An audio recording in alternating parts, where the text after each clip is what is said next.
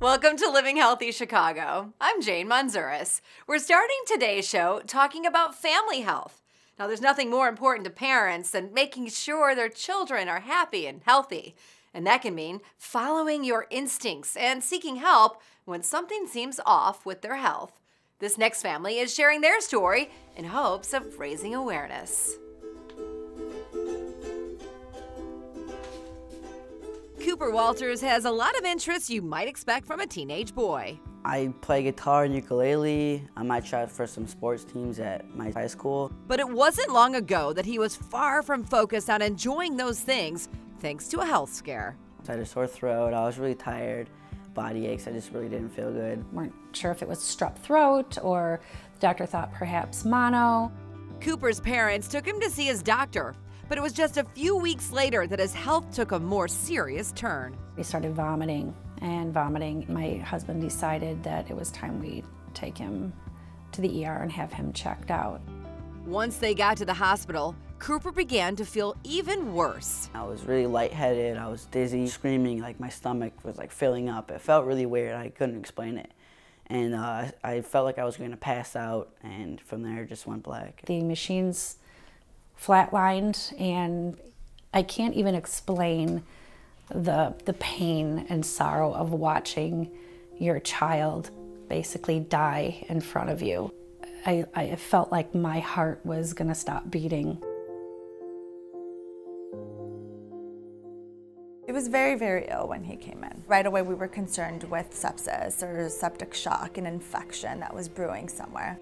As his doctors revived him, they also began to piece together what was going on. He was septic from the appendicitis. Sepsis, it's an overreaction or over-exaggeration of that immune response that the body has that ends up leading to organ dysfunction.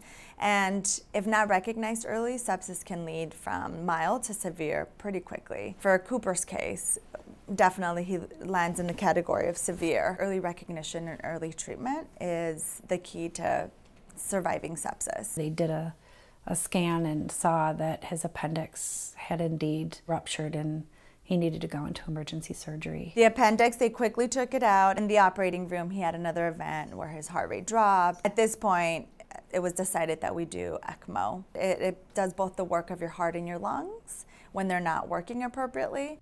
With that help, Cooper slowly improved over the next several days. He came off ECMO, the breathing tube came out. Cooper says what helped keep him calm as the machines helped his body recover was the support of his loved ones. I just knew I wasn't alone. Just the support really made a difference. Cooper spent almost 2 weeks in the hospital before being well enough to go home. After some additional follow-up care and recovery time, he eventually began to feel like himself again. It's like a dream come true. Like I worked so hard to be able to do it. I feel 100%, I'm fine. Can do everything I could before. Cooper, his family, and Dr. Padilla hopes his story helps spread awareness about sepsis. The take-home message is early recognition and early treatment.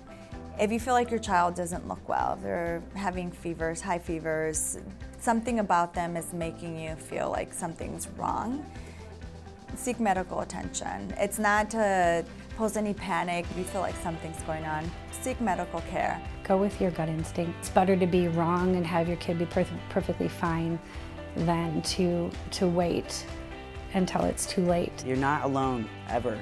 You have people to help you, and you can't forget that. You have to just keep trying. Hey, did you like that and you want more Living Healthy content? It's easy. Just check out these videos right here.